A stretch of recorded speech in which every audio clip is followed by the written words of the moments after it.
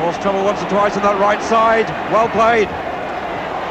Keefe, number 8, Easter, 1-0, and Everton go in front. Playing what little injury time there is, or stoppage time. McDonald. Reeves. Goal! They've equalised just when it mattered most. Just when it mattered most. Ratcliffe again. Again to Easter. Berardi there. Oh, and Caton couldn't turn, and what's given there? It looks as if Caton was held, and a penalty given now to Everton, and they missed 2 last week. Against Crystal Palace, Ross, who takes it now, first miss. McMahon missed a later one, but Ross is given the job back. And makes absolutely sure. Mackenzie to Reeves, on to Power.